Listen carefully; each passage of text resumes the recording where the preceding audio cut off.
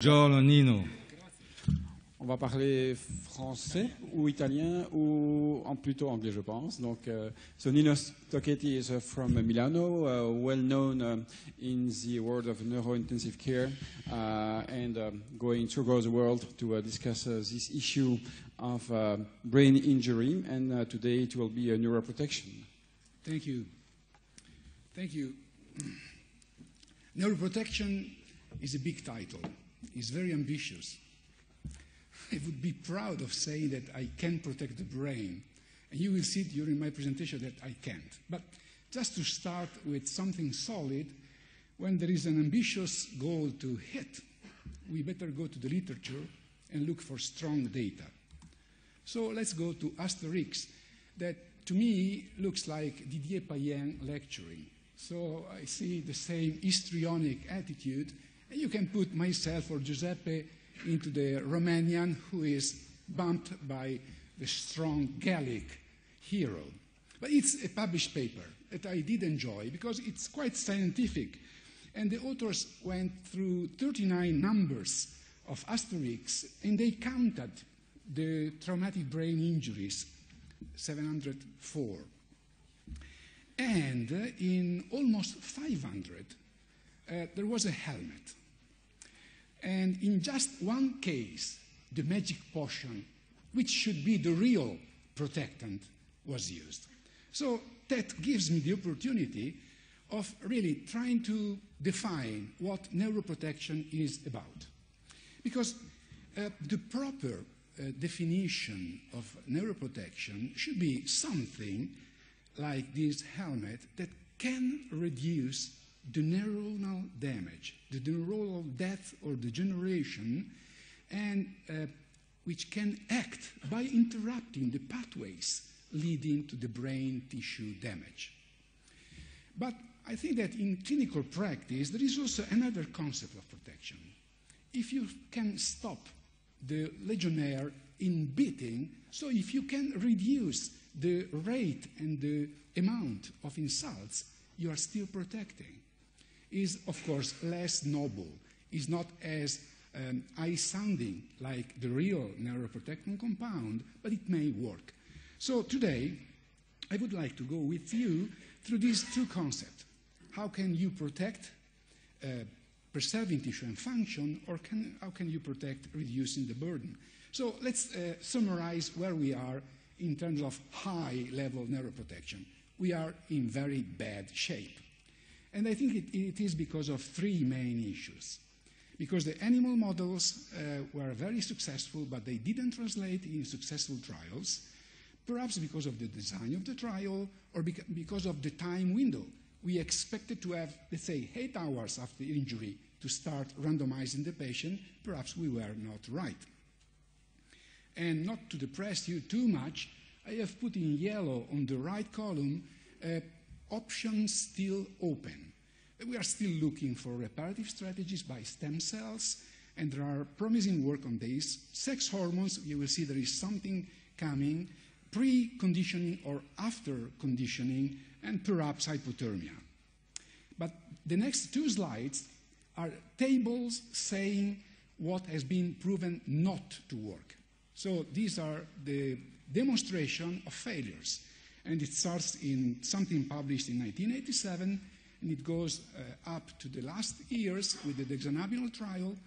In all these cases, the compounds, which were thought to be quite protective in the lab, didn't work.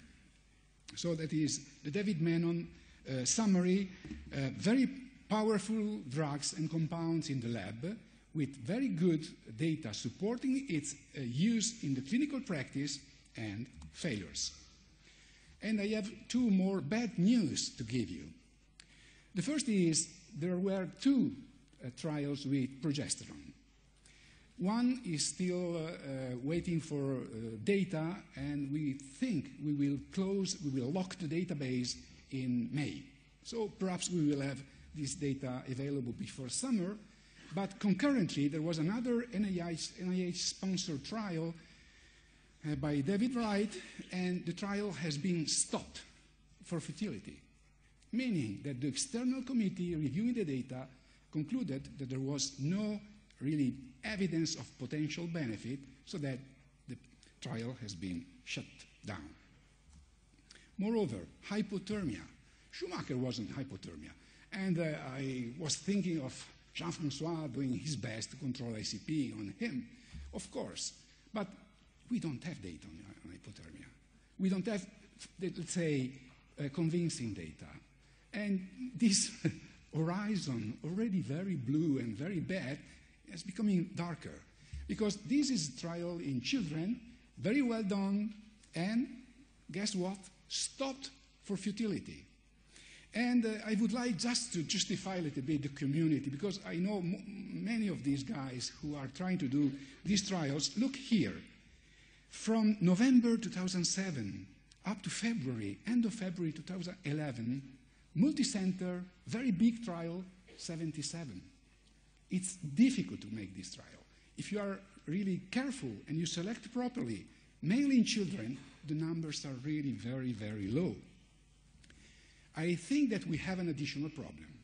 So let me, I like that, to be against the flow for a moment. It's fashionable to say we do need big trials, bigger trials, mega trials. And this is the starting point, that was the starting point for steroids. Among the few things that we were aware of were that steroids didn't work. But looking at the literature, if you look at the diamond, which summarizes the evidence in favor or against the benefit for steroids in traumatic brain injury, a British guy, very careful, looked at this edge, which touches the line of equity. So the conclusion was, perhaps, that it may help. Of course, immediately, other colleagues published a letter saying, you are wrong, because if you do carefully your calculation, the diamond stays exactly on the no benefit, no possibility for benefit line, but despite that, a mega trial. More than 10,000 patients enrolled. And it was really a big effort with 48 hours of corticosteroids or placebo, leading to the strong conclusion, steroids do not help, they do harm. So treated patients did much worse than the untreated one, which is very bad, but we knew that before. But that is the provocative part of my talk. Please look at these 3 CT scans. This is TBI. But I challenge each of you to believe that this patient is similar to this one or worse to this one. This is an extradural hematoma compressing the brain. You do surgery, and the brain probably is still in very good shape below the hematoma. So you may do something very good. On the contrary, on the extreme right, diffuse axonal injury. If you look here, this is the corpus callosum, is fractured. There was so much energy that the axonal fibers have been disrupted.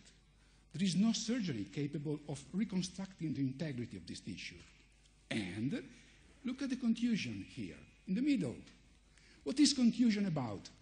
Contusion is inflammation. Are you aware of a more powerful anti-inflammatory drug than steroids? I am not. So perhaps that putting all together and trying to test steroids for surgical, non-surgical, diffuse axonal injury, we lost the opportunity of finding something that could work. So let's take it open. And now, let's focus on the second possibility that we have. So we don't have the magic potion, for sure. But we can do something to reduce the burden. And that is a very simple concept that I think it's very well accepted between us. We better make it clear to the politicians, because it concerns organization. 1982, published 1984, but the data are a couple of years before. There is Nadia here. So in a region of Italy, which is Verona, mortality dropped impressively. It was the major neurosurgical center in this area of my country that comes from the Alps, so the mountains, down to the flat land. And at that time, there were very bad connections by roads. So what happened? The highway. So a highway has been constructed, and Verona published that the mortality, and in fact also the morbidity, dropped impressively. I am saying that the highway can be neuroprotectant. I am crazy, but not totally crazy. Simply meaning that if you reduce 13 hours as a minimum before surgery for an extradural hematoma to a couple of hours, you protect the brain because you prevent further insult. Why that is important? Because that was 30 years ago, but it is not that old. This is Europe and USA and Australia. Just 100 centers, but we are talking about more than 11,000 patients. And this is the percent of TBI who arrive to the neurotrauma center directly or through a first hospital. Sometimes first hospital, second hospital, and then the final one, which is, of course, no sense. Please look, how can that happen? And you may say, okay, Netherlands is a tiny country, so it's easy to speed up communication and to send the patient to the right place. But if you look at the UK, you can't say that UK is bigger than Spain. The issue is organization. If you are well organized, the right patient goes to the right hospital soon. If you are disorganized, that doesn't happen. And you see that more indirect transfer means delays. That is the time that is necessary to reach the final destination. So losing time is not neuroprotectant, gaining time is. What about before arriving to the hospital? We were used to measure the patients on arrival on the ER. When we got helicopter, we went to the highway, taking measurements on pressure and oxygen saturation on the spot in the highway. And the percentage were like that. 60% of patients at the scene with desaturation, so hypoxic, and 1 patient in 4 hypotensive. So you have the helicopter, you have the doctor, you do something good. And these are data from the USA suggesting, please check the difference between having both hypotension and hypoxia or not having either of these two problems. Mortality, 27 or 75. Is 3 times. Is that true today? With Giuseppe and Luigi, we are at 3 different ages in the Milano area. We collected 700 patients. Just looking at simple things like hypoxia and hypotension, I don't have the time to define precisely that, but if you look at the pies, you see that there is still a proportion in a quite civilized area of patients with hypoxia and or hypotension, and that is associated with worse outcome. Of course, today is 2014. We can't accept this kind of association. It's very primitive statistics. So let's do a little bit of high-level statistics, at least decent statistics. So let's adjust the data for the severity. So we are comparing more or less the patients on the same ground. Still, you see that the odds ratio, the probability of having a very worse outcome is around 2 times if you have this kind of problems, proving that we still have something that we have to take care of. Big data. Now we are moving up to thousands of patients, almost 10,000. Again, the data are clear. If the patients arrive hypoxic or hypotensive, really, the chances of good outcome are very bad. And my final point is about what we do every day in the ICU, because we are still trying to do something protective, at least reducing the extent of damage and insult that the patient receives. This is a Norwegian paper of a colleague who went to San Francisco to learn something, and he went back to his country and promoted the concept of the intracranial hypertension dose. So he is saying that we can try to quantify not just how high the ICP goes, but how long this raised ICP continues. I think it's an intelligent way of quantifying the burden. So you say that 20 could be acceptable. You may debate about that, but let's say 20 is good. It's not good, is the threshold for being really active. Then you can quantify the total time and extent of ICP burden.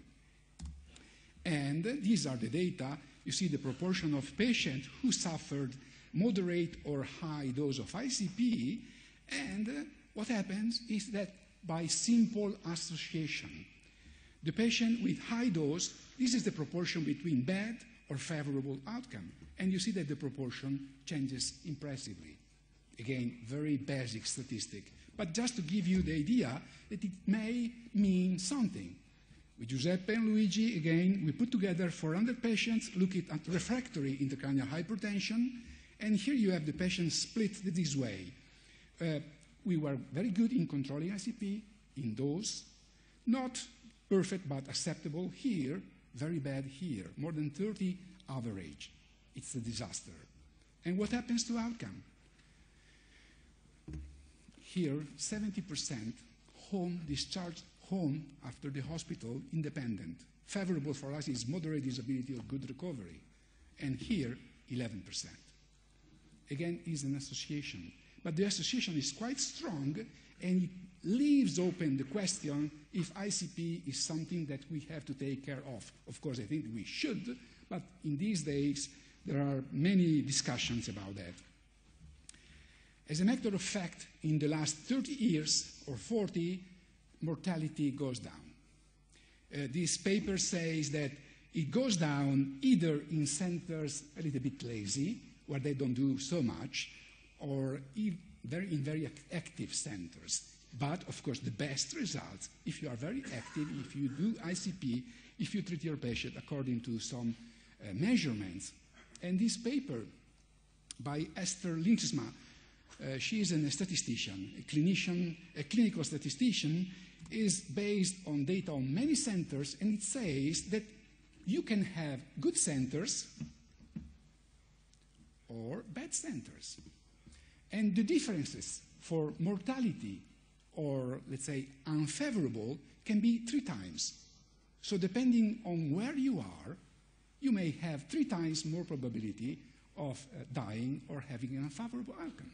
Which means, let's be positive. If you are a good doctor, you can do something good. Let's look at the position positively. And the final point I would try to make is what makes a good doctor? What makes a good ICU, a good unit?